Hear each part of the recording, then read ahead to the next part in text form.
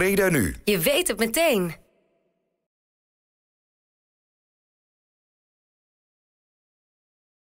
We hebben iets heel nieuws en heel moois in Breda van een buitenlandse kunstenaar. Could you introduce yourself? Yeah, I'm Findac. Yes, and where are you from?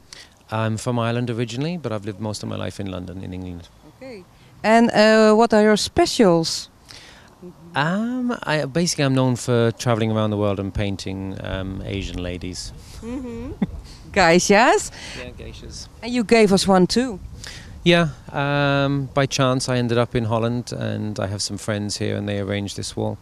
And why Breda? Because I have a few contacts in Holland, but not many, and in Amsterdam the walls are very difficult to find to paint. So I had a friend here who found this wall, and I had a friend who lives here as well, so it was an easy one. Okay. Could you tell us a little about how you made this and why she looks a little sad? Most of the girls I paint, the reason I choose them is because of their eyes. They have maybe sad eyes, but definitely eyes that tell a story.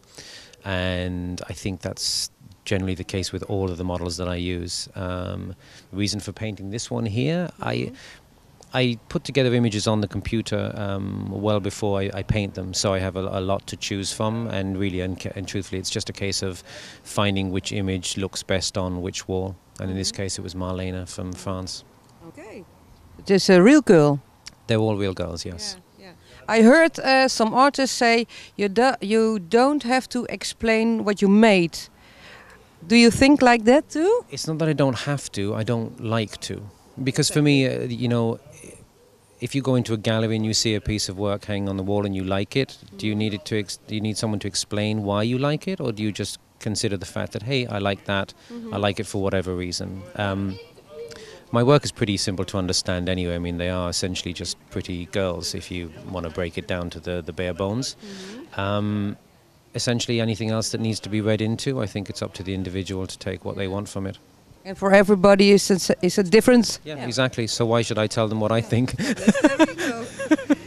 Well, I'm going to come back and visit Orna from the restaurant anyway, because she was a really lovely lady to work for, and actually she cried yesterday when we were finished. Really? Okay. Yeah. How many time took it to make this? 4 days, but the weather played a big part in it, because it rained every single day and we had to keep stopping and starting. It was problematic. Okay. I like it very much. Thank you for this big present to our city, and hope to see you once again. Thank you very much. Take care. Bye-bye. Bye.